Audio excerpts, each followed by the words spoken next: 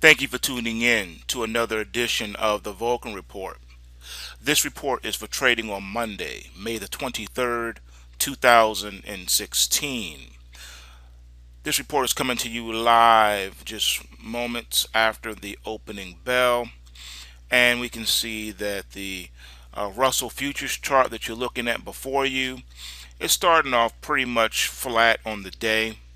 As far as any alerts that we have for this particular instrument, for this week we do have a rally alert in effect for the Russell futures, and that rally effect we'll have to look and see if it matures and what happens from it, what comes into play.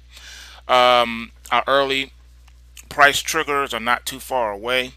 All of our price triggers have been updated on the website. If you check the link in the description of the video below, you will see the links to the site where the post wave price trick weekly post wave price triggers are on the site.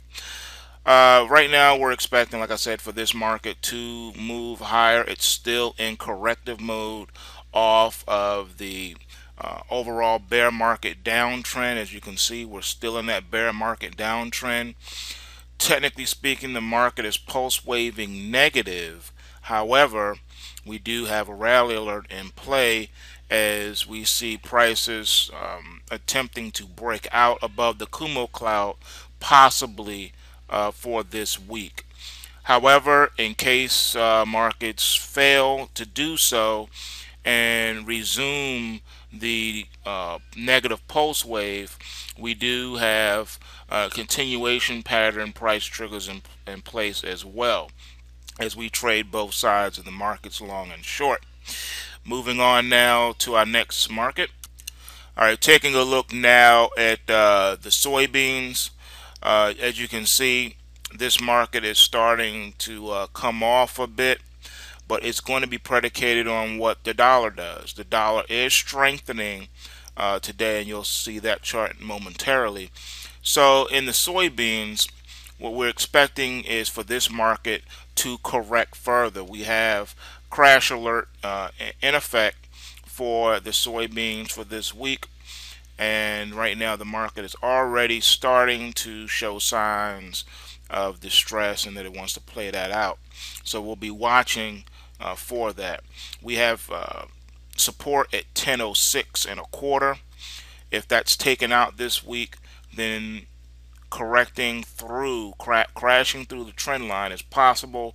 Price is back down to 900 or $9, I should say, below the Kumo cloud. So we'll wait and see what happens. We do have a cross here. The shorter term trend line crossing above the longer term trend line and pointing up. So any pullbacks may be supported. We may not take out the 10.06 this week. We'll just have to wait and see. All right, looking at the dollar index, as you can see, this market is in a positive pulse wave position. We do have upward momentum, but we're inside of the Kumo cloud of death. So technically speaking, any price action you see here doesn't really count. One could make an argument that this market's going to turn back and fall below the Kumo cloud as we're approaching the overbought area right in here. Okay, and it may try to lock in and get to the upper parts of the Kumo cloud, but until we break out of this cloud, we're still consolidated sideways with a little bit of bullish momentum built in. So we have weekly support now at the 91.95 level, so this market remains well supported. It can sustain pullbacks from here to the to this support. Big old air pocket where we can just do nothing and just move sideways. So we have pretty much a wide trading range, pretty much 4 cent trading range in the dollar. All right, taking a look now at the Nikkei. The Nikkei is in a positive pulse wave scenario as well. However, going forward, we do have a possible rally alert on this one. This one is a softer alert. It's basically saying that the market has some imbalances in it where it may possibly cause it to break out. It doesn't mean it may be sustained or turn into something, but it's looking like it wants to break out and move back up toward the long-term trend line resistance at 17,557 level. So that's going to be one to watch going forward for this week. And prices right now are not too far away from the initial price triggers on that one. All right, now taking a look at gold. As you can see, gold is negatively pulse waving now. We have a negative pulse wave in gold. Gold is in a continuation pattern from last week's move, as we warned that this market would crash, and that's what's happening. It's developing. It's a slow move at the moment. It's still in the developing stages, but it's developing nonetheless. Doesn't mean it has to move 100 points in a day for it to be a crash. We have pulled back substantially from these highs here.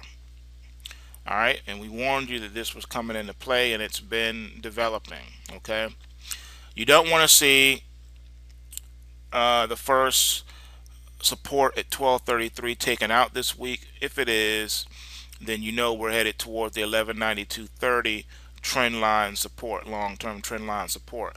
1200 really needs to stand here. All right, you got to stand your ground here. If the bulls don't defend this area, then we fall back into the Kumo cloud and even below it, and we'll be in jeopardy of taking out the lows of 1045.70. So we got to keep our eye open. Upward resistance is 1306.90 for the gold for this week. As far as alerts, we have no alerts for gold for this week.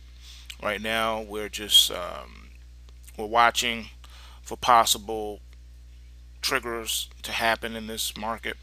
Don't see too much going on as far as market momentum, except for this downside acceleration, and it is coming within. It came within a few ticks of actually triggering the 2-bar Charlie setup to the downside. So gotta watch that. Looking at silver, silver's looking a little bit weaker than the gold, and it's already in an oversold situation, but it may want to lock in this new downtrend. So this is going to also be one to watch for sure. Like the gold, we have no crash or rally alerts in place for this week. So this is going to be one we have to watch as well. It did come within a few ticks also of triggering the 2-bar Charlie setup to the downside, and like I said, this information is available on the website. And one more thing to note, we're getting pretty close to taking out this support right here of 1631.